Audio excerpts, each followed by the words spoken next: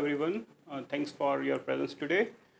The purpose of this study was to discover a blood-brain barrier shuttle peptide. So what is blood-brain barrier? Blood-brain barrier is a natural barrier which is present in our brain, and its main function is to prevent the entry of unwanted and harmful substances into the brain, and by which it makes our brain healthy and happy. So all good, right? So what is the problem? The problem arises when our brain gets some infection or some disease. And when we try to give some medicines, then again this blood-brain barrier comes into the picture and prevent the entry of drug into the brain and make the treatment very difficult. And that is why some of the small infections can become life-threatening if it will reach to the brain. So, and moreover, the 98% of the drugs available cannot cross this blood-brain barrier. So we decided to work in this area. So this blood-brain barrier is actually present in the blood vessels present in our brain, specifically in the walls of that blood vessels. So we studied in depth about that, what is the arrangement present there in the wall which makes it like this.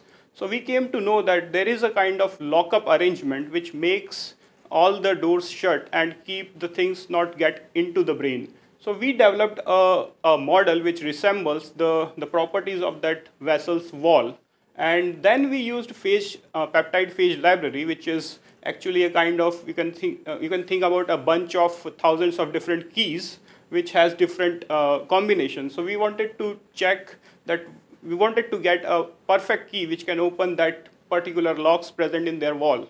So we used that pool of keys and screened them against our 5-step screening procedure, which is comprised of a model which we prepared and also the animals. So finally, we got a couple of keys which can open that lock, and that key actually a peptide. Peptide is a kind of small chemical compound which is very resembled to the things present in our body. So now we wanted to check that how efficient it is. So we attached a dye or a coloring agent with that peptide sequence, and then we made two groups.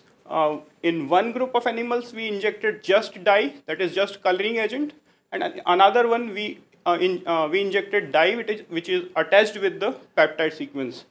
Then you can see the organs we recovered from the animals, and the presence of red color shows the presence of dye.